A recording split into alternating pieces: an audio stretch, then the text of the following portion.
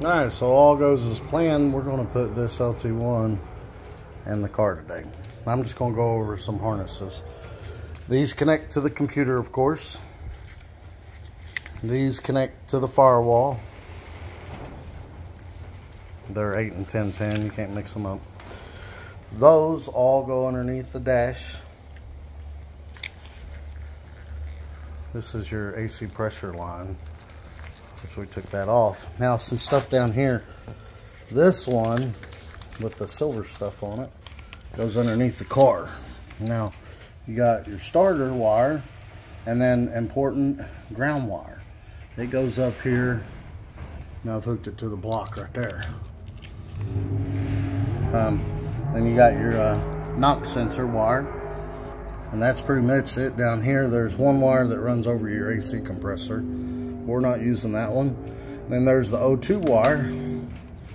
He's got O2 extensions, so it plugs in there, goes to the O2 sensor. That brings us up to the top. Come around here. This is for your transmission plug, speed sensor, and rear O2s if you have them. Some don't have the rear O2s. Now you come up here. Now you got your injector plugs. They're marked.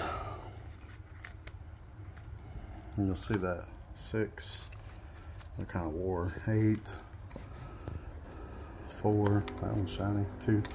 So those cylinders are 2, 4, 6, 8. And then there's some emission stuff. Now, real important, this one right here has to be plugged in to the Opti harness. That plug right there, which goes down and goes to your Opti. This is another emissions plug. That's an emissions plug. We're not going to hook that stuff back up. Not going to worry about it. Then it comes up here. You got a map sensor plug, which I did not plug in. Where did it go? Need to plug that one in. Forgot all about it. Someone broke the clip off of it.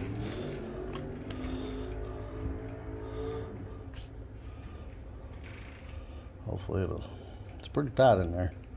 Yeah, it's tight in there. Alright. The clip's broke off of it. That's important. I forgot to put that one on there. I'm glad I went over this. You got your alternator plug down here. It's a big one, just clips right on. And then you also got another plug, which I'll just set up here. That's for the AC as well. Now you come forward, you got your throttle position sensor plug and your air intake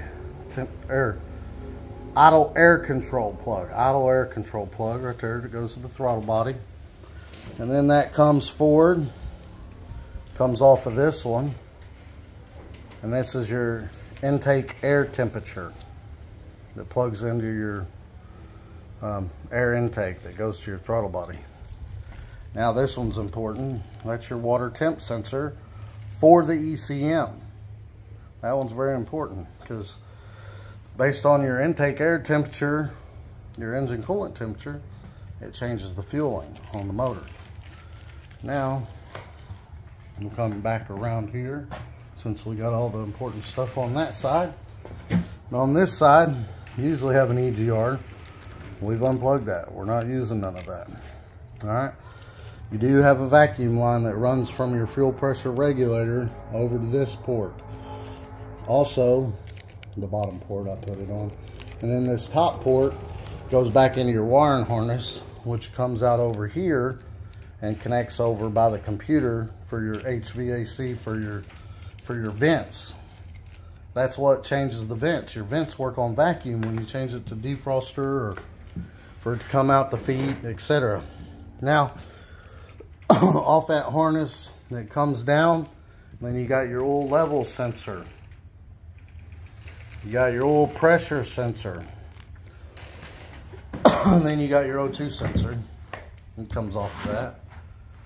Which, if y'all watched the video when I was taking the motor out of the car, I had the back of the car on blocks so the exhaust tips didn't hit and the motor rolled off the blocks and rolled forward. And the body pinched up against the motor and hurt some wires right there, so I'm gonna have to fix that. This wire is too long anyway, so I'm just gonna shorten it, take the plug off, and just hardwire it in, because those are just for the extensions and it's not needed to have a plug there. Yeah, so come up here, same thing. We got the injectors, 7, 5, and then these are 3 and 1. So it goes 1, 3, 5, 7.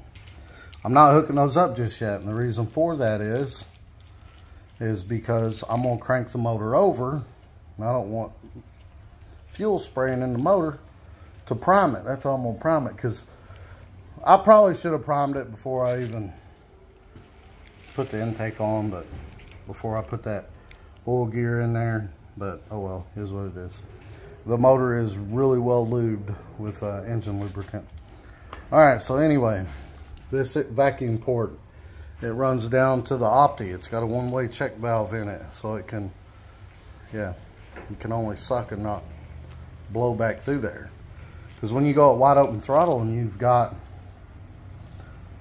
blow by, it'll blow by back down through there, and that check valve's there to keep oil from the blow by to go back inside the Opti, so it can only suck out of the Opti, help keep the Opti clean. Also, another line that comes off the Opti is right here, and it goes into your air intake stream. It just plugs right in. That's for the vented Opti. The non-vented Optis will not have that. Here's your ignition control module, ICM.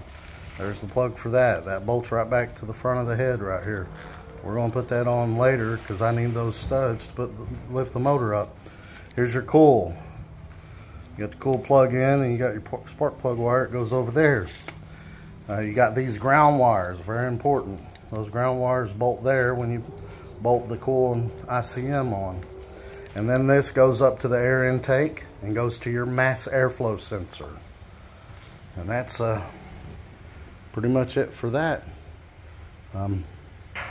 That's the important wires that need hooked up off your wiring harness for the LT1.